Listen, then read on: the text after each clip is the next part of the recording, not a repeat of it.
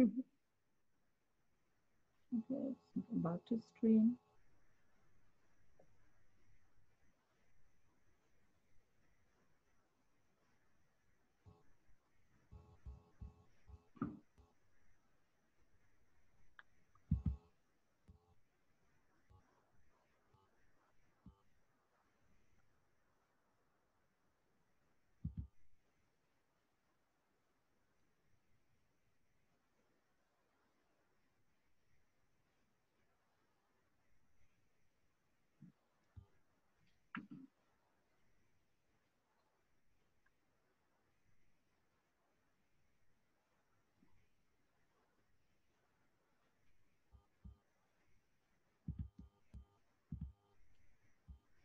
Hello, everybody. I'm Anila. Thanks for joining us.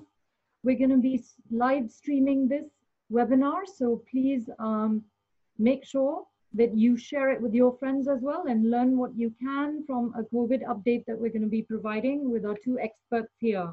I'm Anila Ali, and it's a pleasure to have all of you. We have two experts, two amazing frontline heroes. One is our board member, Dr. Sabeen Munib, and the other one is Dr. Puneet Chuhal, and we'll be welcoming them in a minute. I just want to share that we are going to be having a very important event. It is going to be a discussion with the renowned writer, author, expert on Abrahamic faiths, and his name is Raza Aslan. But what's so really exciting is that for Hajj Eid, we're going to be giving out 50 of his books signed by Raza. And so the first 50 people to register for our webinar are going to get this for free. And disclaimer, it's only for the United States. I know we have a lot of people joining us from the rest of the world, but this is only for the people living in the US, because it's going to be hard for us to mail it anywhere else. So please join us. It's on Tuesday, August 4th at 4 p.m. And we're going to be showing it live on Facebook on our page. So without further ado, I'm going to welcome my Ammwec board member, Dr. Sabeen Munib. She's been updating us frequently, and she's our board member. She's a frontline hero, and we thank her for her service. And we're also joined by Dr. Puneet Chuhal, and I'll pass the baton on to Dr. Sabeen to introduce her and tell us what we need to know about COVID and the updates as we stand today. All right. So thank you, Anila. I have a question. Do the board members qualify for the book? I need the book. You know, most definitely. If you can dedicate 1 hour of your precious time, you got it. All right. Thank you so much. Hello, everybody. So welcome back. I'm Dr. Sabeen Munib. I'm one of the doctors and a board member on Ammwec. So I'm not the expert today. I have the expert of experts today, Dr. Chuhal. She is infectious disease specialist. She has been in practice in Orange County since past, I think it's over 10 years, right, Dr. Chuhal? Yeah. And her practice is IDAOC, and she has a very busy practice, and we thank her for taking time for us. It's very interesting. We were talking about how, you know, we are the frontline runners, frontline workers, how much dedicated we are. So we are all, you know, we feel like, okay, so we are pushed to our limits, you know, at times. But, you know, yesterday when I was laying down in bed, I was about to go to sleep with my daughter. I received a call from Dr. Chuhal, and it was I think it was 9 or 9:30. And she was coming back from the hospital. And, you know, and then I thought, oh, she is the really, really dedicated frontline worker, you know. So, and my daughter was like, Mommy, who's that? And I'm like, that's her friend. Oh, she's not sleeping. I'm like, no, she's not sleeping. She is working. So thank you so much for being there. And I text you a lot. She's a very good friend of mine and a very good physician. So Dr. Chuhal, why don't you introduce yourselves? Okay. Hello, everyone. And thank you, Sabeen. Really always enjoy texting with you and talking with you anytime. Thank you for having me, Anila. So I'm, you know, this is sort of unusually busy for an infectious disease physician. So we're consultant physicians who deal with infections and your every day. And then in starting early January and then ending up in March, we have been really thrown into this sort of hurricane of this new coronavirus. So dealing with it now for the last several months, it has become sort of routine, which is also a bit unfortunate that it has become routine, and we know we'll have to deal with it. But every day is getting tiresome. It does get a bit, but then you have to keep going. We have to keep going. We have to do what we signed up for. Yeah. All right, so a few updates before we start asking you questions. This is like very informal talk. We have some questions which some of our listeners have already sent. I just took this data out of, from CDC, which is, just a brief update. So today, 60,000 new cases were reported in the United States. Total cases for corona is 4.3 million. Total deaths is 148,000 deaths. Total cases in California is 466,550, and Orange County is 35,000, which just Dr. Chuhal just updated me with regards to Orange County. That's where we are. I just wanted to bring up this number for healthcare providers. Total reported deaths is 572. So, I mean, it is important, yes, for us all to know, like, yes, there are reported deaths. There are deaths reported in seniors, but there are other people who are also dying because of this disease, and healthcare professionals, they're not spared. It's unfortunate, but this is the reality of COVID that we are dealing with. So, Dr. Chuhal, why don't you tell us about your day? How do you start your day, and how are you able to stay COVID-free till now? That's a very good question, and it's always a blessing every day to remain healthy these days. It's most of my work is now only dealing with COVID patients, but mostly they are serious patients who are in the hospital for a while. I don't see a lot of patients in the office anymore because of that. So it does require a lot of care, a lot of meticulous care to put on our, 3 layers of protection, the mask, the N95 mask, the other mask, shields, gowns, caps. So many sort of procedures are done to protect ourselves. And the same thing happens when we take everything off because it's contaminated. We have to be really careful. So it does take way longer. It takes a long time to do the same tasks, to make sure that you're protecting yourself and also taking care of patients at the same time. So it definitely does, every day becomes a little, when we started doing this, when we started in March, every day was a little bit of like, we're going into the lion's den. Like, how am I going to survive this? Is this going to go on forever? And then as time goes on, humans adapt, and we adapted to this, and this has become routine. So procedures are in place to protect healthcare workers, and if we have enough of those, protective equipment, the PPE, it is possible to protect yourself and to follow those procedures, but it definitely takes a toll on your mental health because you're constantly worried for yourself and your family. That does not go away. We just have to adapt to it. Mm-hmm. So what do you do as a healthcare provider? Yes, you are using all the protective equipment and PPEs. So when you come back home, what kind of measures do you take? So just to help your family members, prevent this infection, so you don't transfer it to your family members. What kind of protective measures or precautions do you take when you get back home at 9 o'clock? Yeah, hopefully not 9 o'clock each day. Yes, I do try to be back on time. I have a very supportive family. My daughter and my husband are kind of well aware that this is going to be life for a few months. It's like the same process that we use in the hospital. The moment I leave the hospital, I take off all the equipment that I've been wearing carefully. I clean my hands and so forth. I clean my car that I'm sitting on, the seat I'm sitting on. And then when I get out of my car, the garage has an whole area where I am basically decontaminating there, take off my shoes, my clothes that I wore in the hospital.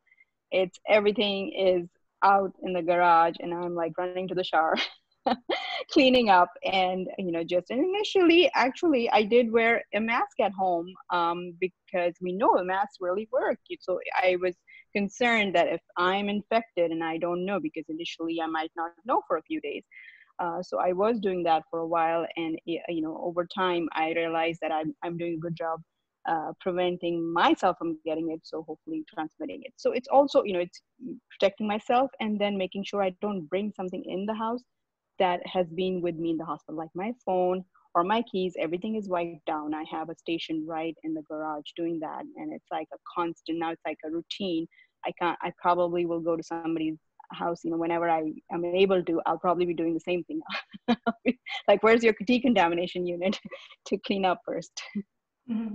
A good thing that you mentioned keys and telephones. A lot of time we are negligent. It never comes to your mind that you have to clean those too when you get back in. And especially a lot of healthcare providers or healthcare workers who are actually watching this, they do get this idea, like what else can be done. And it's a good idea to leave your stuff all out there in garage, and then or somewhere where you can leave it, and then enter the house. So talking about the mask, how much protective is mask? I mean, we keep on hearing in news or on media, social media, it's all over that masks. There's no difference if you wear a mask, if you don't wear a mask. How much protective it is? It is one of the most important things we can do right now. We don't have good medical therapies. We've gotten better at treating this. Our survival rates are getting better. I'm seeing patients are doing better. But when I see something as simple as a mask that can prevent you from getting this, why not use that treatment? That is like a treatment for me. It's non-pharmacological. You're not taking a medicine. All you have to do is wear a mask. So the decrease is not only that, when you wear it, you decrease the chance of spreading it. You also decrease the chance of getting it because you're wearing a mask. Plus, if everybody around you is wearing a mask, those chances go down. So the decrease is exponential. If two people are standing, talking, wearing a mask, and even if they're closer than 6 feet, the chances are like 5% maybe. But if they're not, then your chances go up to 60-70% of getting the same virus. So it is extremely important. It's a simple thing to do, and unfortunately, it's become an issue where it is not an issue in other countries where things are much better controlled. I feel that has been followed, by the population very well. So as we go outside for our work or schools or just in general when we go out, so what precautionary measures should everybody be taking? I know healthcare professionals is a little bit different, but a mask, and what else should we what else should we do? I mean, gloves, wearing gloves, hand sanitizers. What would you recommend? So the most important thing is when you're, talking about just going to the grocery store or stores, you're wearing your mask, and hand sanitizer is very important. Regarding gloves, it is, there's a lot of people who feel like a sense of security with gloves on, that I'm protecting myself, but look at it, the gloves become your hands then. So you're touching everything with your gloves, and you're touching your face, and you're adjusting your mask, and now your gloves are contaminated, and that plastic is holding onto the wires longer. So then your hands. So I say, you got your mask on, you take hand sanitizer, you keep cleaning your hands. Even if you're in the store and you've touched things, as long as your hands are clean with sanitizer or washing them, it is a big help with not getting sick. It's in any disease at all, but especially here. But putting on gloves and walking around, sometimes it is a false sense of security. So I don't think it's that important. unless you're going to touch something that's, contaminated, and then you're going to immediately remove the gloves and throw them. You cannot be using the same gloves like throughout the store and then in your car and so forth. But that part is, for grocery stores and stores. But I think a lot of new issues will arise now that schools are opening, and I'm that's a whole other area of what to do there. Yeah. Mm-hmm. Right. Yep, we have a big, a questionnaire on school opening and I'm what sure. are we I'm to do. sure. So briefly, right here. Yeah, and school teacher is right there, right? Oh yes, so I understand. Yes, yeah, I know, and I'm a parent of a 12-year-old, and as much as I know, and we've talked about this, Sabeen, like as much as we want our kids out of the house and in schools, nothing better for a child to be in school. I agree 100%. But we're in a situation that has never happened before. Mm-hmm. We haven't dealt with a pandemic like this, especially like this, and it affects children. Now the question is, does it affect children as much as adults, less, and so forth? And that is being debated as, what happened when things closed down, when they started and everything was shut.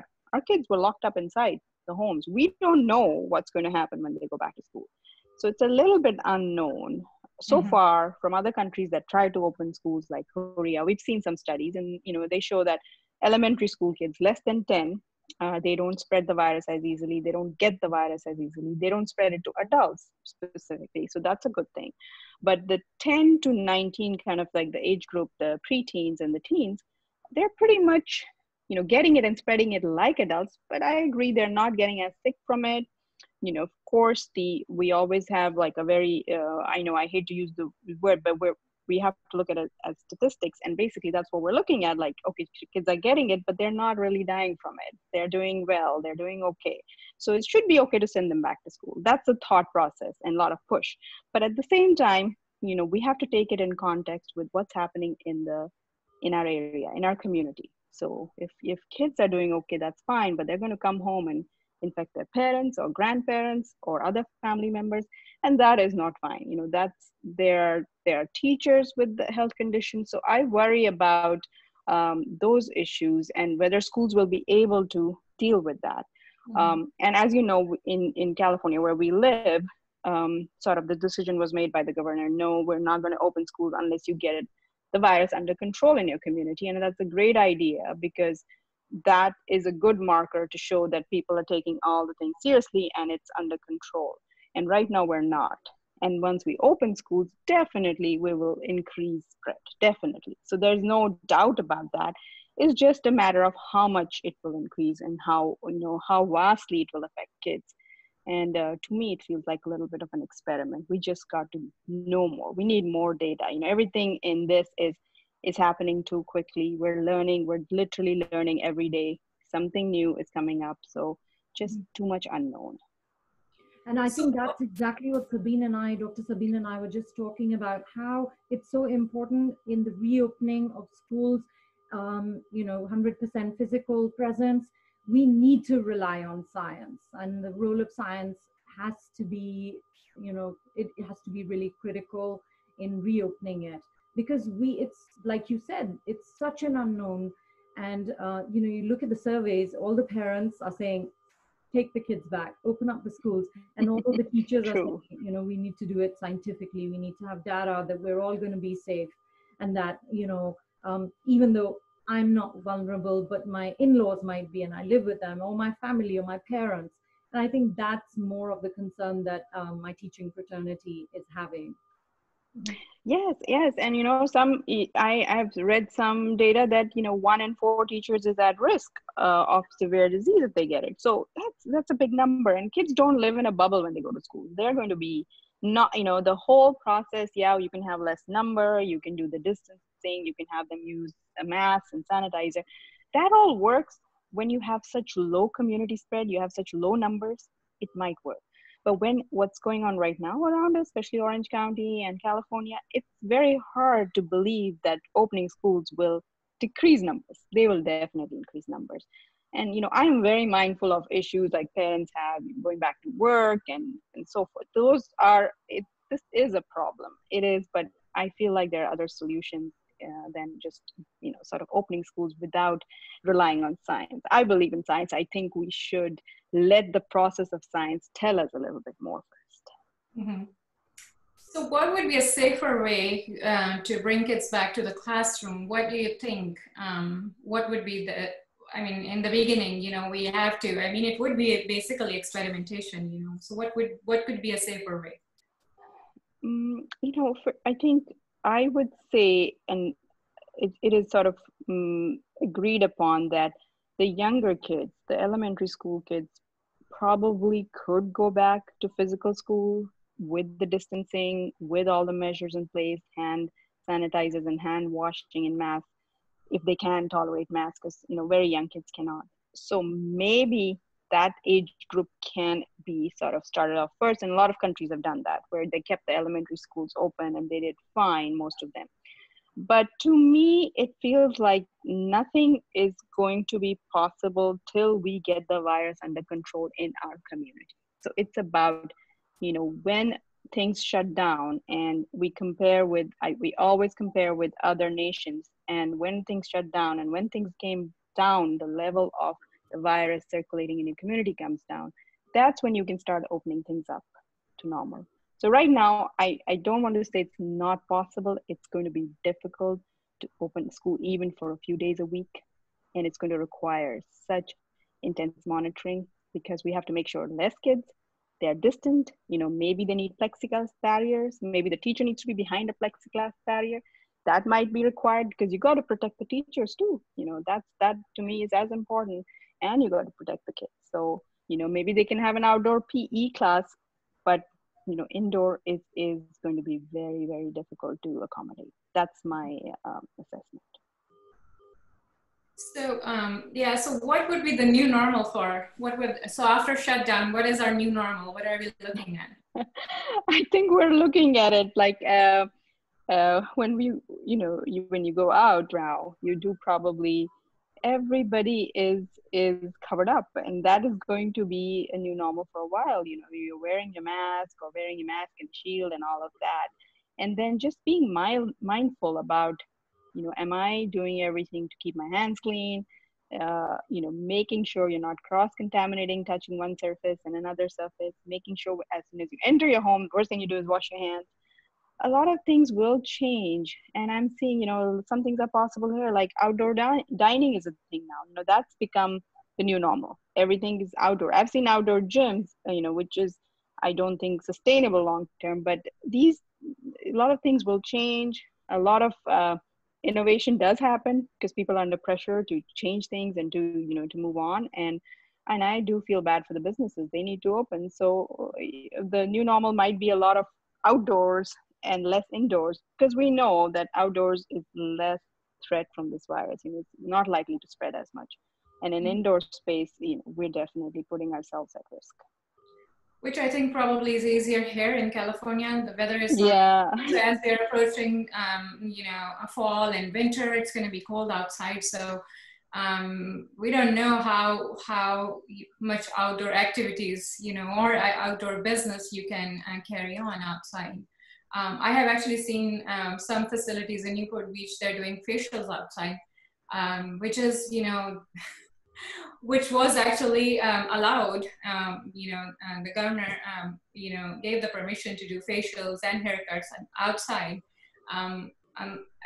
We have that privilege of having beautiful weather, so probably it would be even nicer getting a facial outside with a beach breeze. But people who are in other states, probably it's going to be harder for them. Yes, yeah. In California, Dr. Chuhal, from Orange County to San Bernardino County, the weather is about 20 degrees hotter. So, a lot of people are asking, are salons safe to go to? Even if they're outdoors, I don't think you can last very long, but you're sweating. And so at some point you're likely to feel suffocated and take off the mask because you're sitting outside. True. So are salons safe if we do follow that route and we go for the outdoor facials and whatever else?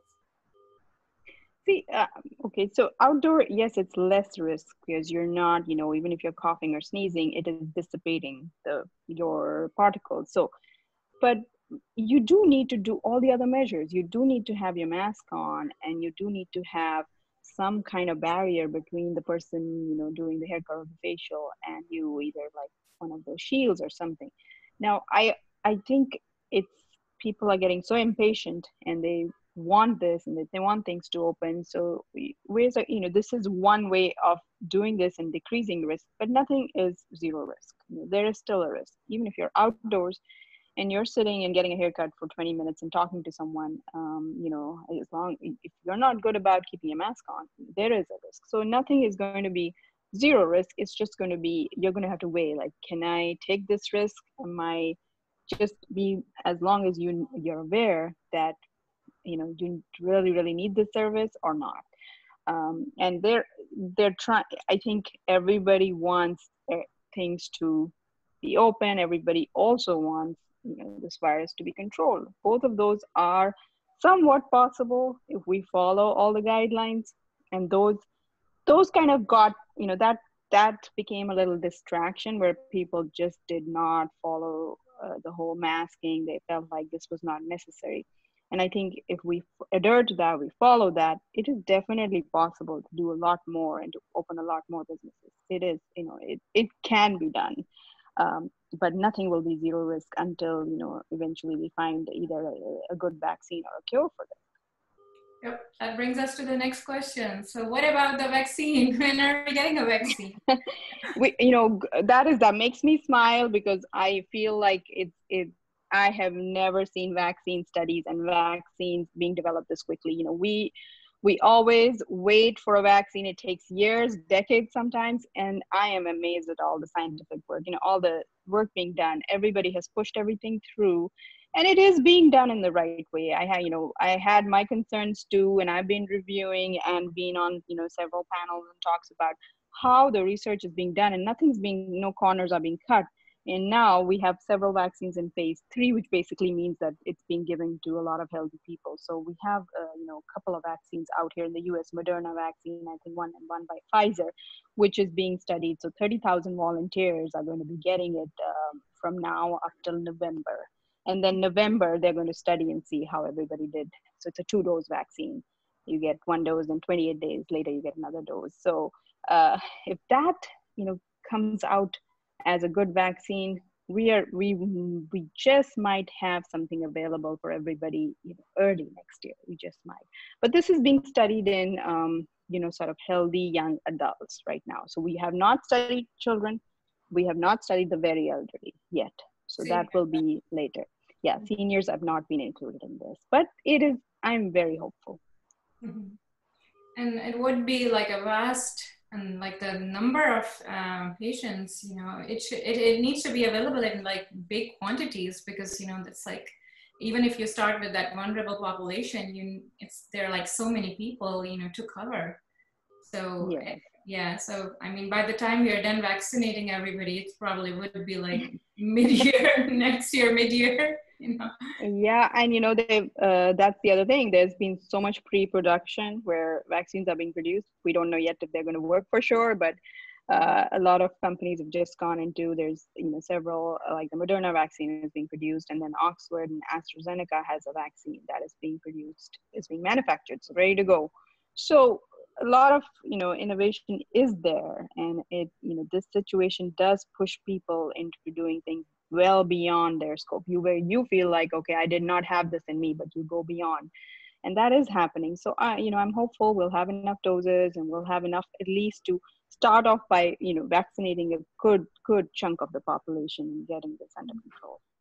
So I always get this question, is the vaccine going to be like a flu vaccine? Like we would have to get it every year, or is it going to be like one-time vaccine? Do we have enough data on it yet or not? So we don't have that data about how frequently we'll need this vaccine. It looks like it will be a one-time. That's what it's looking like. We are still studying what happens to the immunity when somebody does get this.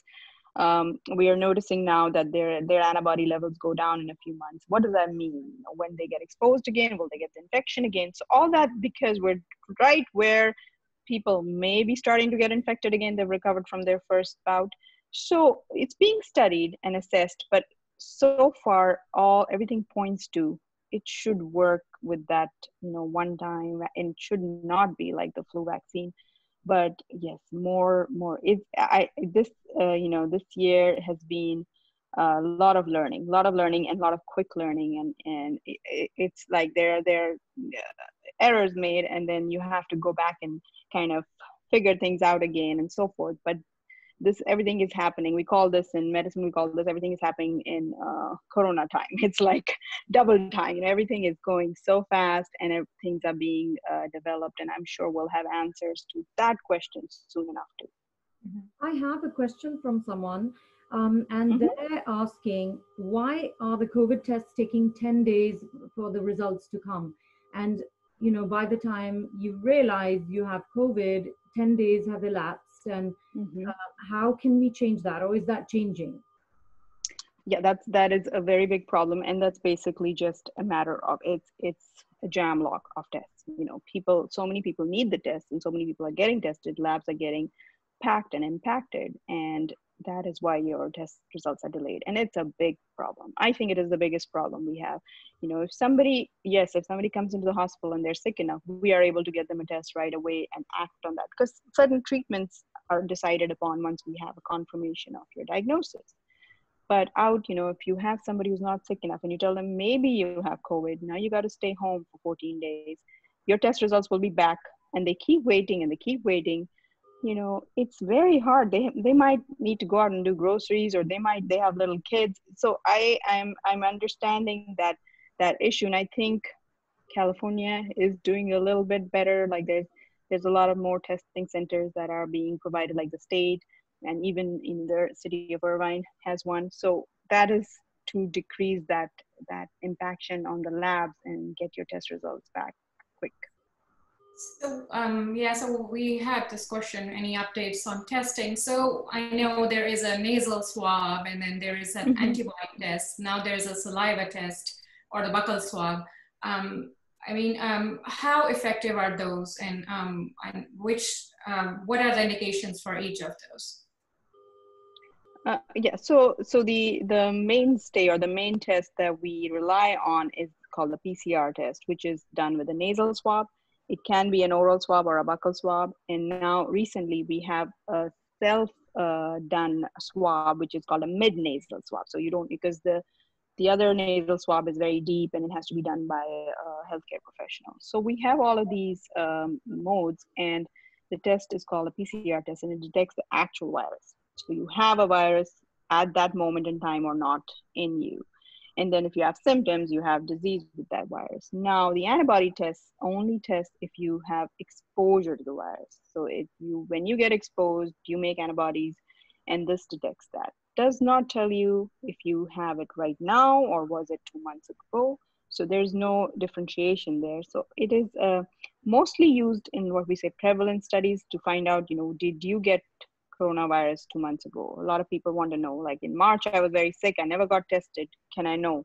Antibody test for those. But if you're feeling like I'm sick right now, then the PCR test, which is the nasal swab or the oral swab, or sometimes they can even use sputum for that. So those are the types of tests being used.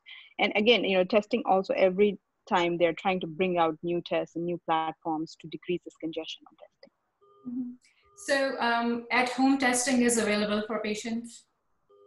I think it's just coming out. So the FDA has just approved some, and I think Quest Labs is probably going to be heading it, where you get the kit in the mail and you do the test and you submit the sample, and supposedly that that will decrease the amount of, like, you need the protective equipment for people to do the test.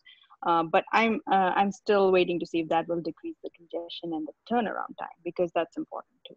So how do they do that? The mid-nasal swab you were mentioning, is it? You just kind of put it up your nose yourself, the stick, yeah. And then you hand it over to the healthcare professional? No, it's all done. So you have a vial, you're going to stick it in. So it requires you have to have a little bit dexterity and a little bit knowledge about, you open the little vial, you do your little swab, you stick it in, you close it, and you mail it out, or you drop it off at Quest. So it is, and there's some talk about, doing it like connecting with the lab, like through a phone call and they guide you through it, or there is some talk about that. There's a couple of other tests that are trying to come out where, you know, they're just doing the oral swab, and those are a whole different genre of test that is also in works, but we don't know if those tests are as reliable yet. Mm-hmm. Okay. So how about any updates on the treatment? You know, we know remdesivir, and I think that's the main treatment right now in hospitalized patients. Yes, so that's right. That's it? Nothing else?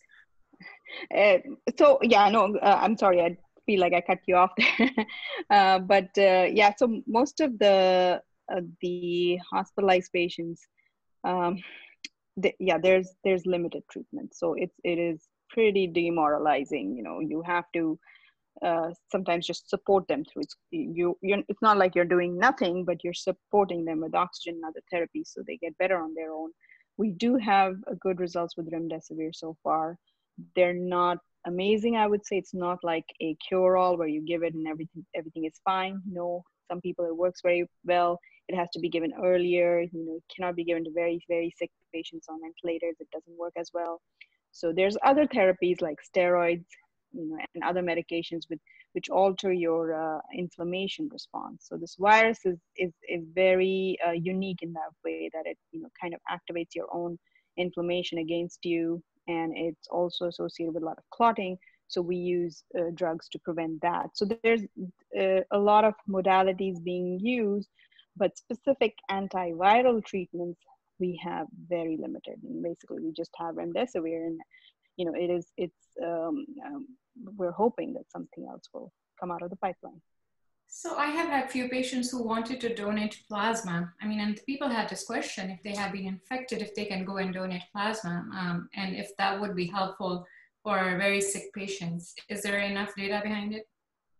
Yes. So that's another therapy that is definitely being used. I would say so it's based on the fact that you have antibodies against a disease. It should be helpful. Data is still coming. We don't know for sure if it's as good as remdesivir or better or what. But so far, you know, it is a sort of a method we use when, you know, nothing else is available. It's definitely recommended. Everybody should try to donate if they can. The Red Cross is, you know, waiting, and we do have shortages of plasma as well. It's called convalescent plasma, which is from patients who have recovered. So it is being used. Again, I cannot say that it is, you know, amazing and it saves everybody, but it seems to be helpful. It's also being studied for, you know, disease prevention. So that's also being studied. But for now, everybody will welcome anybody who wants to donate it. So please tell your patients, go ahead. I think you have to wait, they have to wait about 4 weeks after their initial diagnosis to get assessed for that. So one more question. If a patient is infected once, can the patient be reinfected? So that's a good question, because just recently we got some more insight into this. So a lot of other countries have more knowledge on this. They've been dealing with this before us. And it seems like the answer is no so far. So it seems like once somebody gets infected, and if they do come back with any kind of other symptom, it's not really that serious, and it's thought to be like maybe it is post what we call post-COVID syndromes. Your lungs are affected or something else, or sometimes your brain is affected. But in general, they're not getting the serious disease again. So that is not happening. But you will hear a lot, and it's a lot in the news, that they will test positive. So a lot of people will test positive with that PCR test even up to 3 months after the diagnosis. But it doesn't mean that virus is active and replicating. It sort of is like pieces of the virus left behind, as we understand. But yeah, so far it is not looking like. And this is something that we'll probably know more about 6 to 7 to 8 months in, because in the US people started getting infected February, March earliest. Other countries it happened earlier, and so far from them we've seen that it does not seem like a possibility. So you mentioned that the virus can stay longer, and can the patient still transfer? You mentioned, like, for how long can this test stay positive? Yeah, so no, so the virus can stay, as in it can be detected in your system. Right. But that when they take that virus and try to grow it and see if it's active and replicating, it's not. So it's just sort of, remnants of because the PCR test that I'm talking about, the one we do nasal swab, it detects any piece of the virus. So any little part of the virus that is left behind is detected, but it's not growing. And, I have patients who come back 3-4 months later now, because it's almost from March, April is 3-4 months. They are still positive, and immediately there was a lot of confusion and issues. What do we do with them? Are they infected again? And so most recently we got more guidance even from the CDC, and the answer is no. Once they're done with their disease, they're done, as long as they're about, we're saying 20 days from the initial diagnosis. Then we don't consider them still infectious. So if you have somebody who's got COVID and has recovered, and they go to get tested and they're still positive like a month later or 2 months later, not to worry. Mm-hmm. So they won't be spreading it. They can go and visit family? They can go and visit family. They just continue to wear the mask. I can't stress this mask more than anything else. In every situation. It's very helpful. Yeah. So Anila, any other questions you have? Somebody had sent this earlier when we were talking about the vaccine. Are we going to have enough? Or are we going to run out of the vaccine when it is approved? And that's what my guess is. I think we will have enough. See, the vaccine will be given out in groups or phases. So they will start off with, as I said, the study is going on in younger population anyway. So it'll probably be people who are like first responders, healthcare workers, immunocompromised people. So it'll start off there, and then eventually other people will get it. There is so much effort between, this is one place where, the government and the private industry have come together, and there's so much effort to have enough vaccine, because everybody knows that is the one thing that's going to get, things going back again to normal. So there is definitely a lot of input there from every direction. So I am hopeful we'll have enough. I don't think that's my main concern. We should have enough. It should be safe, and then we should have enough people willing to take the vaccine also. So, all of those issues do come to mind, but I would not worry about availability. Eventually everybody will get it. Okay. Right, so what are we looking in so Anila, I'm sorry, cut you off. So because I had this question which I wanted to ask, and for sure, because a lot of patients had this question. For flu season, what are we looking at? Is it going to be the same? Is it going to be more intense? How about the vaccine? Should patients get the vaccine? It's just right there. Yeah, so, it's a very good question again. Flu vaccine is always a good idea, even more important now. We don't want to confuse the two things. So if you get sick this flu season, we will not know, you got the flu, you got COVID, it's going to be a mess for you and everybody else. So protect yourself, everybody should get the flu vaccine. That is always a good idea, and it's totally safe to go get a flu vaccine, and that will not be a problem. And I just want to bring up, something which also is more recently we're seeing, as Southern Hemisphere, like Australia and so forth, they have their flu season in their winter, which is our summer. And supposedly because they were so good with their distancing and mask wearing, that their flu season was very mild. They barely had any flu. So all these measures that we're taking for coronavirus are going to help us with the flu season as well. So, if people continue to do that and the vaccine, I think we might just see, where everybody's apprehensive it's going to be so bad, but we might just see that the flu cases also go down. Well, we're ending on a positive note then. I'm happy we've got a vaccine coming. We have things to look forward to. And in this day and time, what we need is good news. So with that, I'm going to ask Dr. Munib to share some tips to keep mentally healthy. Should we do more of yoga and deep breathing? What do you both recommend? I'll throw out the question to both of you. So Dr. Chuhal is talking already. You share your tips. What do you do yourself? If anybody needs sanity right now, it's you.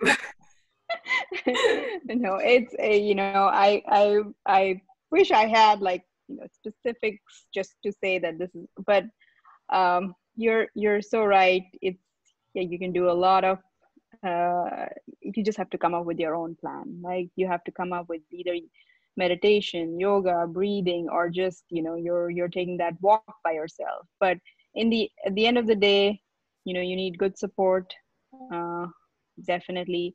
And we have to realize everybody's in this together. So I always remind myself when I'm feeling like, oh my God, this is such a horrible day. And then I think, what, people are suffering more than me. So always remind yourself, always be grateful. That's the one thing that's keeping me going. Like, okay, I'm healthy, I'm fine.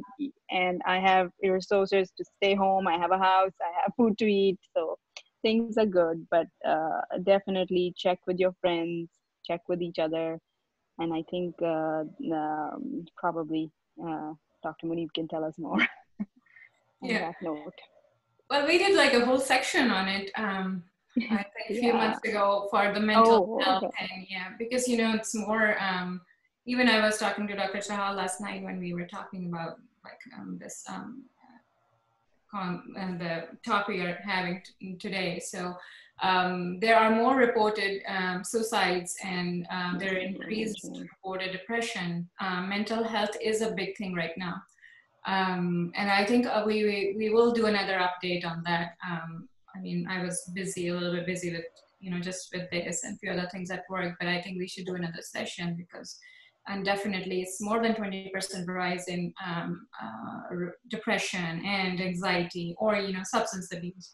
So, and then, the one tip I would just for sure share here is that, if you are experiencing any symptoms of depression, we call it anhedonia, loss of interest in your daily activities, problem sleeping, talk to your healthcare providers. Don't hesitate. Nobody's going to put you on medicine. People are scared. Oh, we'll talk to a doctor and they will put us on medication. It's about, I mean, I have patients who are not on medication. They're talking to psychologists.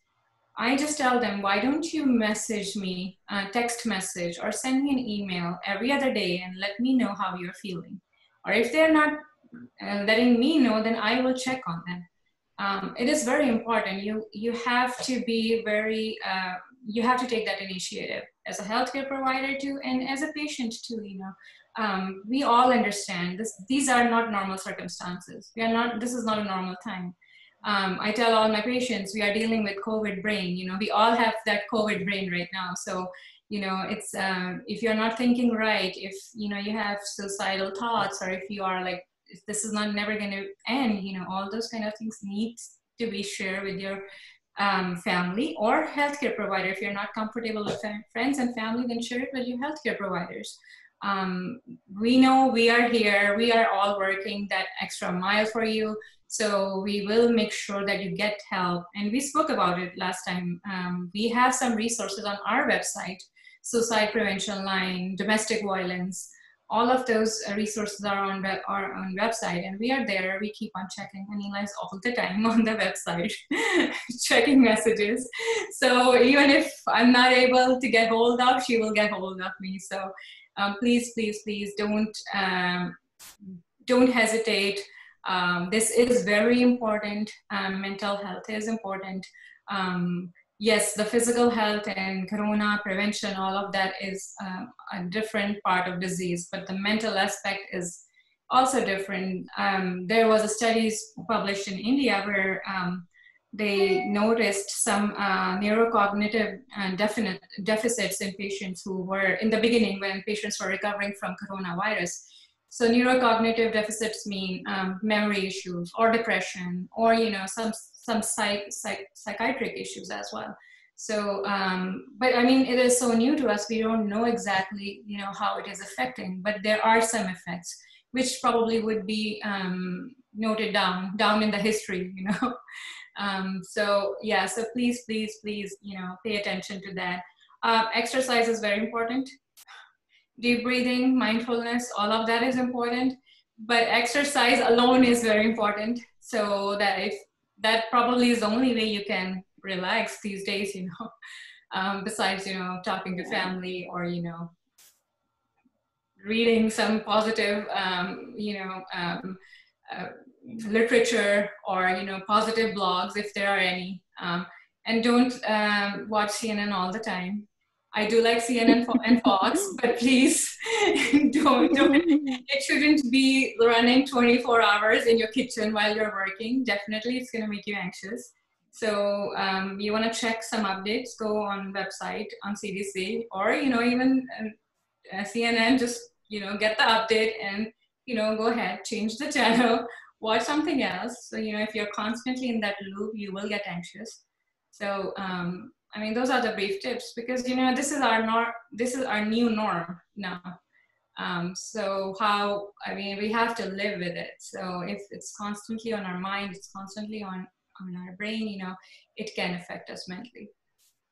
Thank you, Dr. Munib, and thank you, Dr. Puneet Chuhal. It was an honor to have both of you. You are serving our communities, risking your lives. God bless you. And all I can do is say that let's all take a deep breath and let's all smile at each other more. And then, you know, just get out there and get one with nature. I think COVID has given us an opportunity to go back to the cities that we live in and discover those, you know, the trails that we have and the lakes that we have, and you know, be thankful, like you said, Dr. Chahal. So that's one of the ways that I coped with COVID. I just went out and I said, okay, I'm going to walk. And I realized, oh my gosh, I didn't know this existed in my city. So we're all thankful to have you and your expertise. And with that, we end our discussion. Thank you so much for your service, and God bless. Thank you, Anila. Thank you. Thank you. Thank you for having me. Thank you. Thank you so much.